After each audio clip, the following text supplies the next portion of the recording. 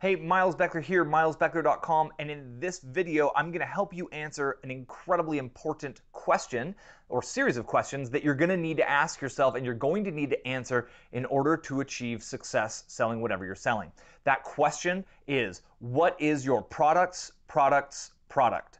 Once you understand the answer to that question, everything becomes easy. The needs, goals, desires of your target market become known. How to message and how to position your product or service in the marketplace becomes known. And what you'll end up doing when you answer these questions is you'll be able to meet your prospects in their head with a conversation that they're having with themselves in their mind. And when you do that and you enter that conversation effectively, they have a feeling of, this person gets me, or this product gets me, or this brand gets me. And at that point, they know, like, and trust you because you're speaking their language, if you will, and their likelihood of purchasing or becoming a lead goes up by magnitudes. Okay, so what we're really doing is we're going one level of meta beyond kind of an old sales example. And the old school sales example you may have heard of before, and I've got some other examples after this, but I want to start here, is that you never sell a person a drill, you're selling them the whole. Right? And the concept is, it's an old sales education thing, is when someone's in their hardware store looking at the drills, they don't care about the drills. They don't care about how many horsepower. They don't care about the bit size. They don't care about it that much. Plug-in, electric, battery, who cares? All they care about is, can this device put the hole that I need in the thing I need a hole in? Because if the answer to that is yes, then they have a much higher likelihood of buying. And that's the only question they have in their mind. But we're taking this one step further, right? So the product in this one is the drill. The product's product is a hole, but we need to answer, what's the product's product? And that product's product is, what is that hole going to do for that guy, right? So if we're talking about he's trying to hang a new flat screen television inside of his man cave, that is the conversation he has in his head when he walks into that hardware store. He's walking in like, okay, I got to figure out how to hang my new 70-inch ultra plasma, whatever it is, on the wall, and I need that bad boy to stay because that's a $2,000 TV, and man, I need to make sure this thing sticks. When the salesperson uncovers that that is the true desire of this individual, then sales become easy. Because a salesperson can say, okay,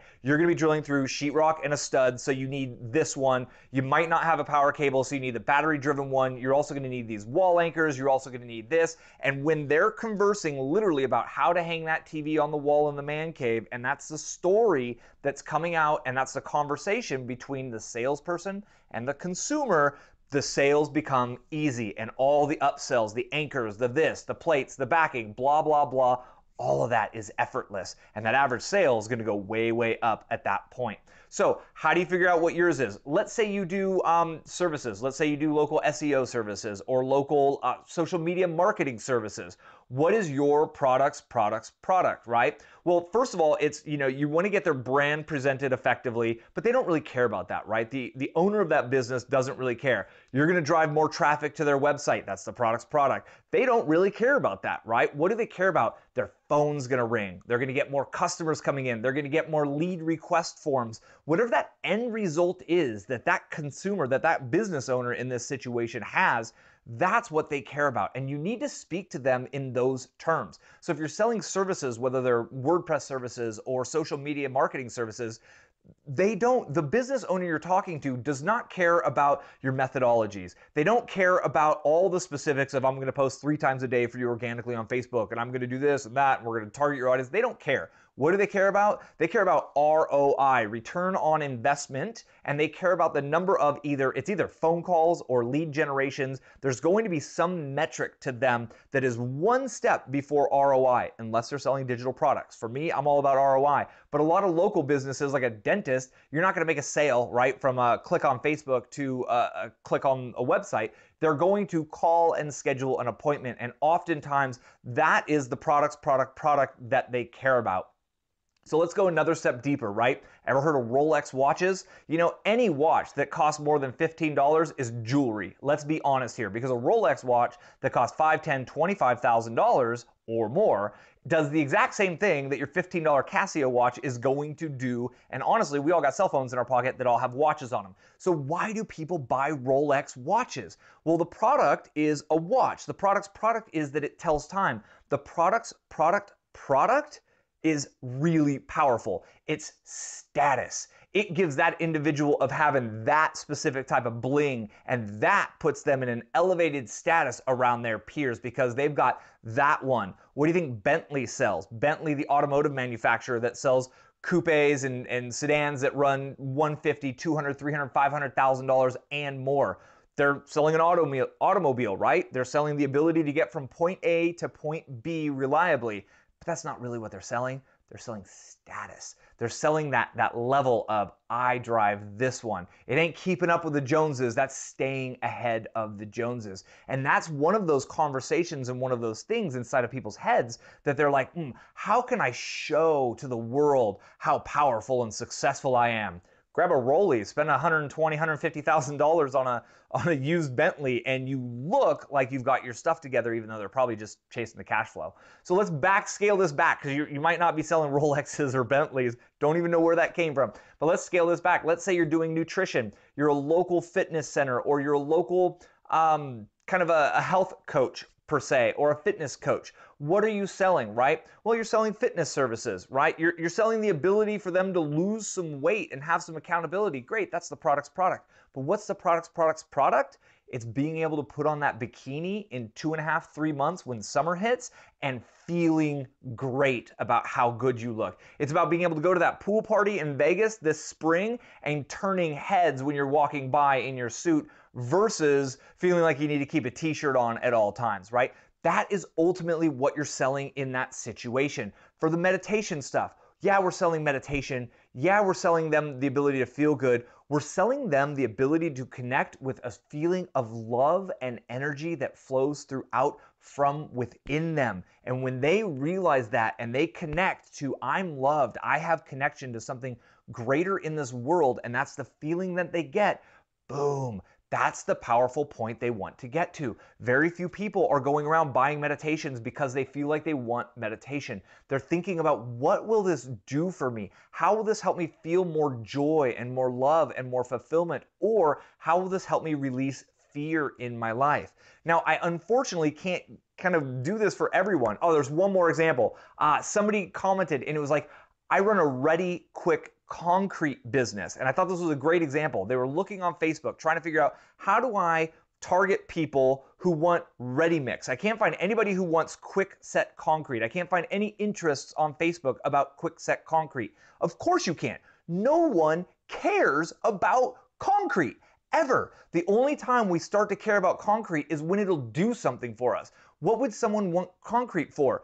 Maybe they're doing a DIY backyard landscaping project. Okay, that's the product's product. Why are they doing that? Because they have a nephew's wedding coming up in their backyard next year, or they're getting a whole new grill and they're gonna have the softball team over for barbecues this year. There's always one level deeper about what is not just the product going to do, but what is that product going to create for the end consumer. Then you gotta go one step beyond. Why do they want what that product will create? What is the end emotional result? They want to impress their softball team with how cool their homemade DIY backyard barbecue kitchen setup they built themselves. They want to impress their friends, and that is why they want your concrete. Very abstract thinking, but if you go through that series of questions of what is the product, and you get to that third level down, at that point you're able to tune into the actual emotional, it's either a push or a pull, right? It's either fear driven, I'm escaping something, or it's a push, I'm going towards something else in my life. And when you know what that is for your customer, and you get in that conversation in their head of, they're really trying to build out the dope backyard barbecue setup so they can impress all their friends, then you can sell them the right ready mix that's not going to crack, it's going to look flawless, it's self-leveling, so everything shows up level, and it'll make you look like a pro mason versus the other guy's stuff that's going to crack, it's going to fall apart, it's not going to be level, everything's going to be kittywampus, and it's not going to look great. When you're able to communicate what your product will do to your end user in that clear of terms about what it will do for them emotionally and how it'll emotionally solve their needs, ding, ding, ding, ding, ding, you have just won, my friend. And at that point, you make a sale or you generate a lead or whatever that step is for your users. So if you haven't thought about this, it's definitely worth taking some time to journal it out or think about it on a walk, because you really got to understand of what is your product's product. If you're curious, Miles, what's this make money online stuff? What's the product's product for making money online or internet marketing? It's freedom.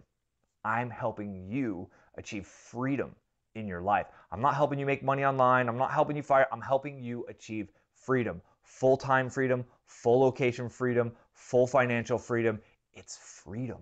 It's not the marketing tactics. It's not the Facebook course. It's not the go click here. It's not ClickFunnels. It's not Thrive themes. It's freedom. And the fact that I get that means that I'm able to speak to you in these terms to help you achieve the freedom you desire. And when I do that, you know, like, and trust me that much more. It puts me leaps and bounds above everyone else in this space trying to teach internet marketing, trying to teach how to make money online. It's because I get that, and it's because I position things in this way is why that works. So do yourself a favor, dig deep. What is your product? If you can't figure that out or you want an idea or something, leave me a comment. I'm starting to get bombarded and an overwhelming number of comments, but I will answer every one I possibly can. So feel free to leave a comment, or if you figured out what yours is and you had an aha moment, leave me a comment. I want to read it. I want to see it. I love hearing about your aha moments. That's the fuel that kind of fires me up to keep me going, because that puts you one step closer to the true freedom you desire and that you deserve. All right, Miles Beckler here. Give me a thumbs up on YouTube. Click subscribe. Thank you very much for your time. I do appreciate it, and I will see you on the next video.